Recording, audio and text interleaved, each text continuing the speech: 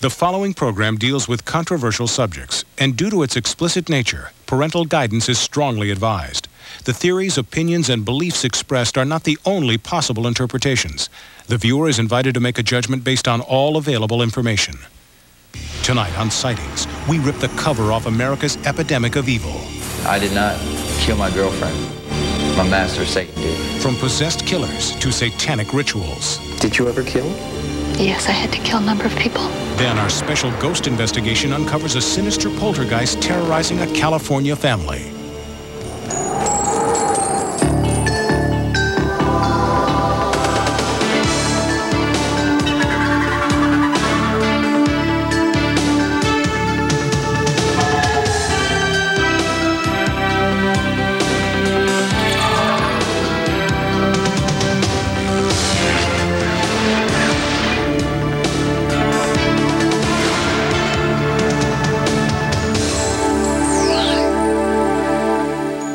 Welcome to Sightings. I'm Tim White. Most people agree that evil exists in this world. For some it's war, famine, or violence. For some it's a spiritual darkness. And for others, evil is a very real presence, a physical entity of terrifying power. Tonight, Sightings investigates what many people believe is an epidemic of organized evil, operating underground. What is evil? Is it merely a dictionary definition, morally wrong or bad? Or is it something more, a deeper, darker force that makes people perform cruel and inhuman acts? Does an evil force really exist that can attract and then control the actions of human beings? Or is evil nothing more than a convenient excuse for deviant and destructive behavior? These are questions without easy answers and are continually debated by those who study the human mind and the human spirit.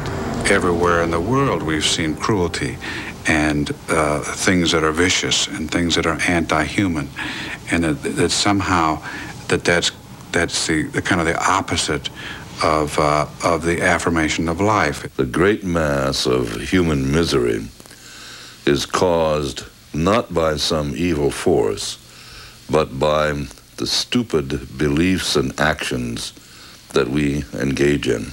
A human being has power in this world to do what he or she wants. And if what you want to do is evil, you can do terrible things. We have to decide to be good or evil. No one else makes that decision. We're exposed to evil every day. Robbery, kidnapping, even murder have become tragically commonplace on the evening news. We've become anesthetized to the evil around us and have even embraced it in mass media. Friday the 13th is one of the most successful movie series in history.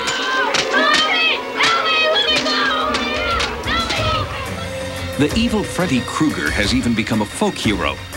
But then there is evil that will never be trivialized in media. Hitler, architect of Nazism and the mastermind of the Holocaust. Stalin, butcher of 40 million. Cult leader Jim Jones, who led 900 into mass suicide. Jeffrey Dahmer and Charles Manson. What drives people like these to the depths of evil? Many believe that they are vehicles for the devil. Today, Satan is free to go and do within limits whatever he pleases. I did not kill my girlfriend. My master, Satan, did. Satan, Lucifer, Beelzebub.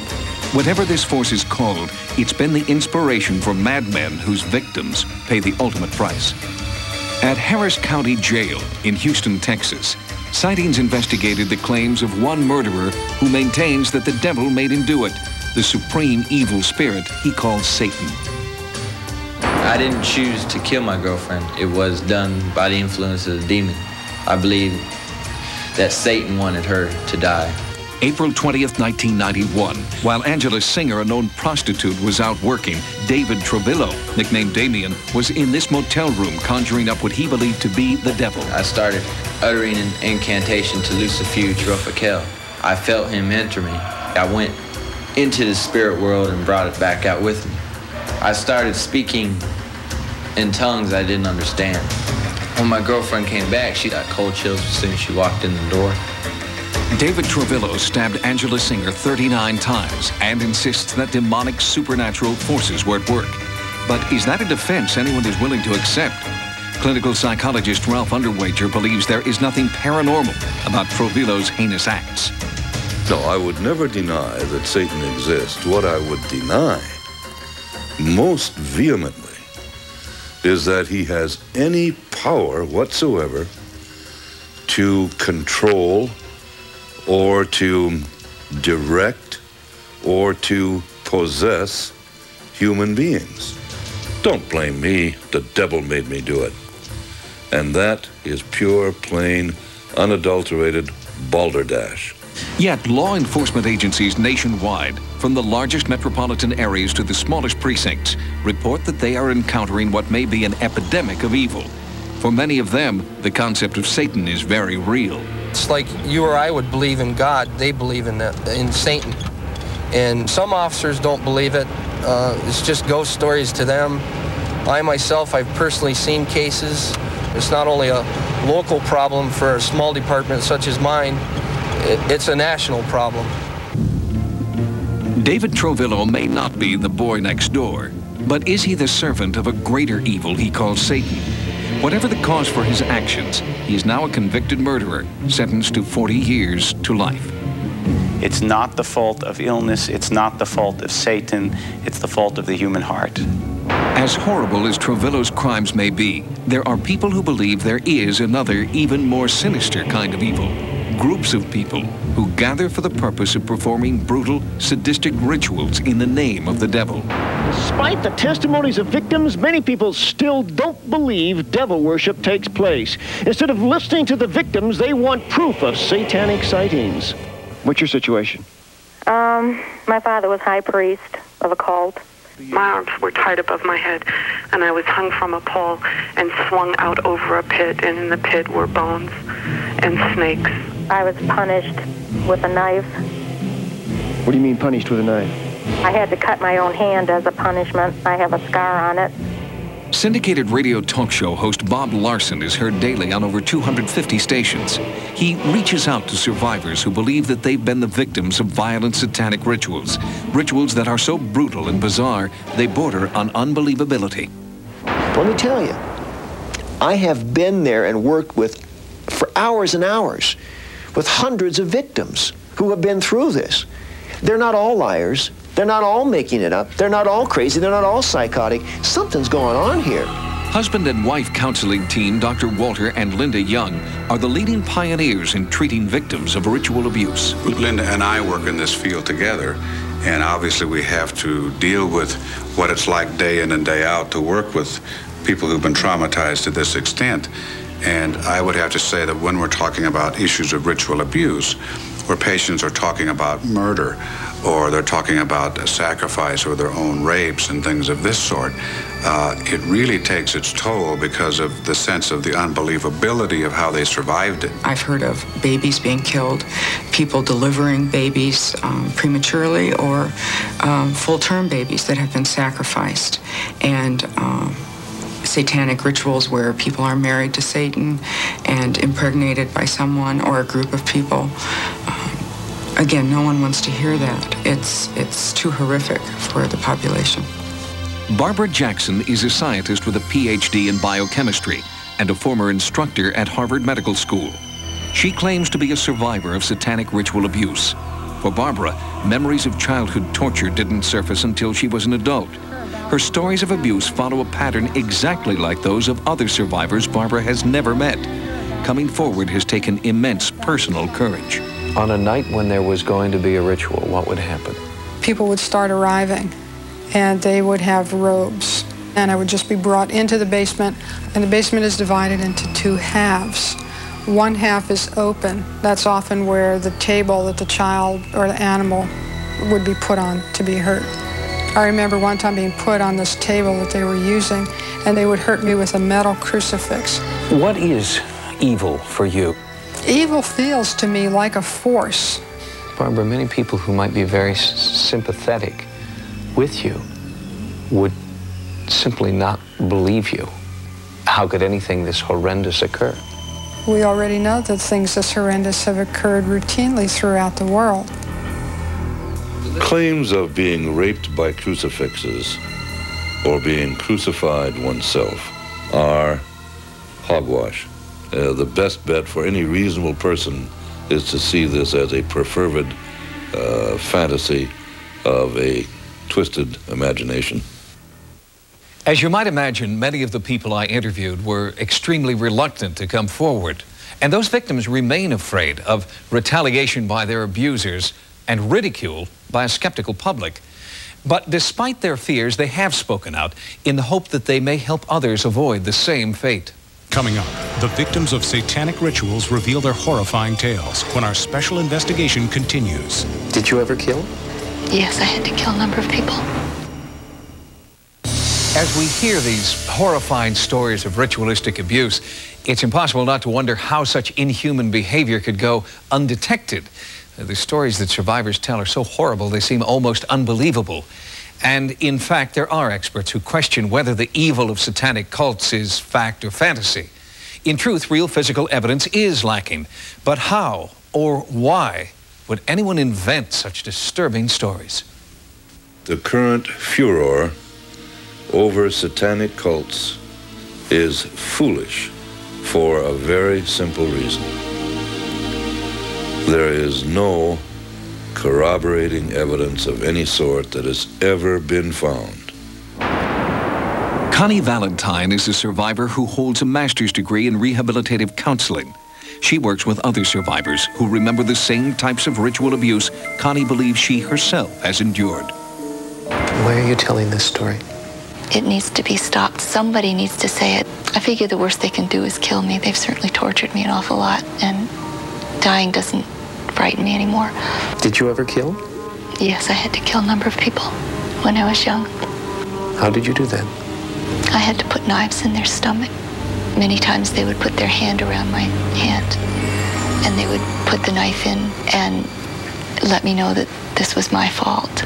Was someone or something always killed? Almost always. What is evil to you? I always used to think that Satan was a figment of somebody's imagination.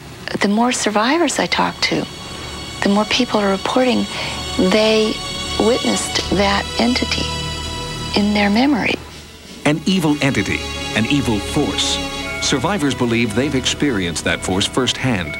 But while there is a frightening similarity to stories from people who have never met, an argument can be made for the persuasive power of suggestion. Is satanic ritual abuse real, or is it false memory produced by therapists? To have recovered repressed memories, to have flashbacks to events that they never knew about before and had no memories of before, that I say yes, indubitably is a false memory, and that those events never occurred.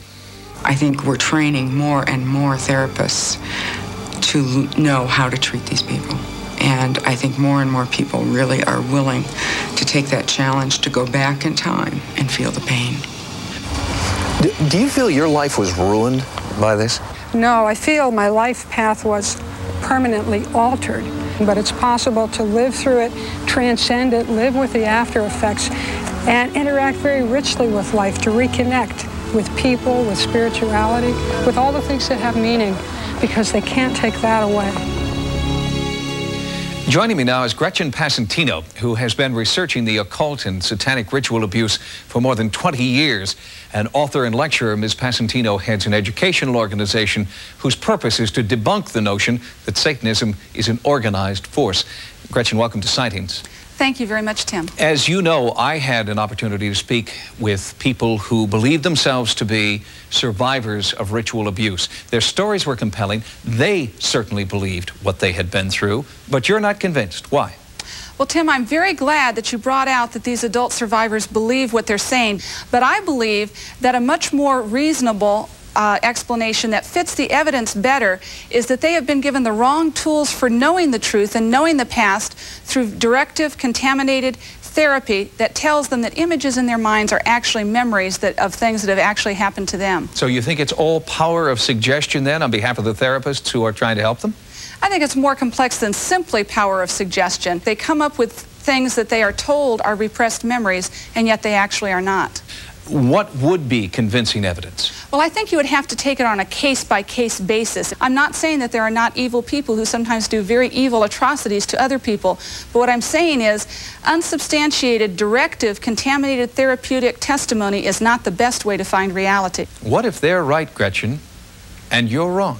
If the sensationalism of the satanic ritual abuse scare is true, then logic doesn't matter, evidence doesn't matter, investigation doesn't matter.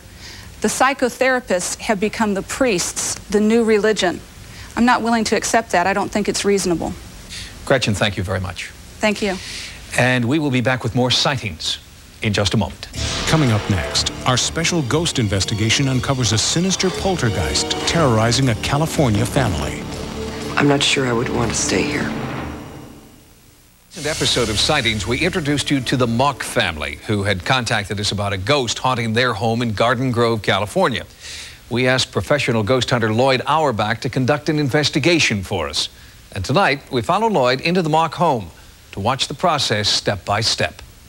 In this quiet, comfortable suburb of Los Angeles, Anita Mock, her daughter, and her cousin have all reported encounters with two distinct entities in their home.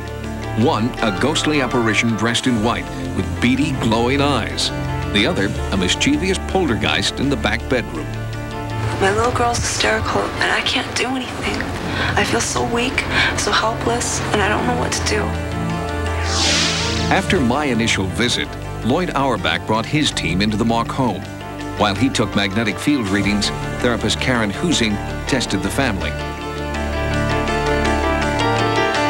We literally have things happening that don't always mesh together. Normally, when you see an apparition in a case, you don't normally also have physical object movements. So this is kind of a mixed bag case that we'll have to take a little closer look at through a process of interviewing and checking out the house itself.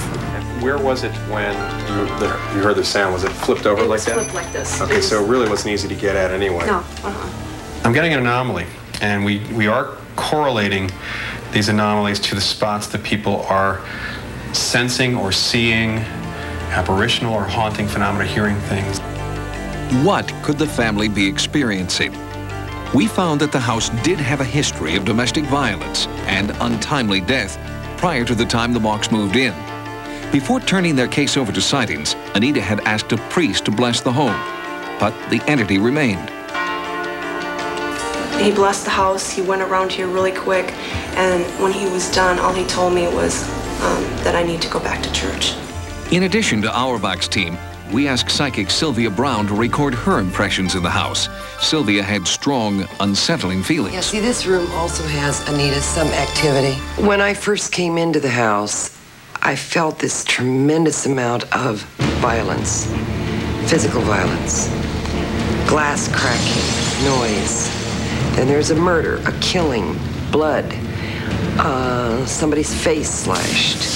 We have a case here of layer upon layer of poltergeist, haunting. I'm not sure I would want to stay here. But there are people living here, and they don't want to be forced out. In addition to the poltergeist activity, they're still plagued by encounters with the apparition in white. It was wearing white, and it was peeking around the door, and it had like its hands on the door. She grabbed my daughter because she was afraid to look up at it. Right. She was afraid, because it looked solid. She was afraid it was going to come out and get her. And this is the very spot where Heather said she saw the ghost. So normally, what this house is reading is 1 milligauss, normally. But this is going up as high as 2.5 milligauss and 3, and that's double or almost triple what you're experiencing the rest of the house. Lloyd's magnetometer measures the level of electromagnetic energy in milligauss. Do the unusually high magnetometer readings he's getting here explain why apparitions, poltergeists, slamming doors, and spinning clocks have all been reported in the house? Or does an answer lie in the minds of the family? In a state of deep relaxation, Heather Waieda recalls the apparition under hypnosis. This entity that you have seen in the house would like to invite him to join you so that we can communicate. I think he's here. Is there something that he wishes to communicate? That he's not trying to hurt me or my family. Does he know how he died? He said he doesn't like to talk about it. Is there anything else that he did that he could tell us about? He said he's sorry for hurting Amanda when he tried to pick her up. We just had a hypnosis session. I thought to come in here and check the reading which we were getting. And most of the house reads between 1 and 1.5 milligauss, which is what we're now reading here in this spot. I mean, before the hypnosis session, I was reading between 2 and 2.5. It may be a coincidence, but actually it's very interesting to me that we have resolved the situation. The ghost is supposedly going away, and there's no longer a high reading. Since our first report on the Garden Grove haunting, another viewer called the Sightings hotline with an important new lead. He told us that in 1987, his mother, Winnie Rawls, died traumatically in this house. When I walked in here by myself before we began this filming, and I was able to talk out loud to her, I felt a distinct presence. I don't feel that anymore. It's different now. Something is different. I think that she might be free. I think that she needed to be told by me, and my great fear coming to do this at all was that my mother somehow was trapped and couldn't get away and was unhappy. And I thought, well, if I come and see and can talk to her privately, which I was able to do, maybe she would let go.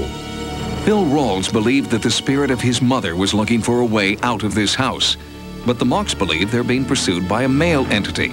Could these be the two distinct entities felt in the house? Definitely, there is a female spirit in, what should I say, residence here. Yes. Now, there might be a man that might be sighted, but it's definitely a female personality. I feel great for calling you guys because I didn't know who to call. I was really scared. I had no idea what was going on, and it just feels like home again. If you've experienced what you believe to be a ghost, or if you've had any type of paranormal encounter, our Sightings investigative team wants to know about it. To report your sighting, call 1-900-740-SIGHT. Each call 75 cents a minute. Average call lasts 2 minutes, and you must be 18 years or older. On the next Sightings, many thought the English crop circles were a hoax, but startling new evidence may prove there's more here than meets the eye. This intelligence is almost certainly not human. On the next Sightings. Join us next time for new investigations into the unexplained. For Sightings, I'm Tim White. Tomorrow on a special homicide edition of Cops, follow an actual investigation from beginning to end and be there when detectives close in on the suspected killer. Then, witness the drama of real hostage rescues on an all-new Code 3. Now, stay tuned for Likely Suspects next.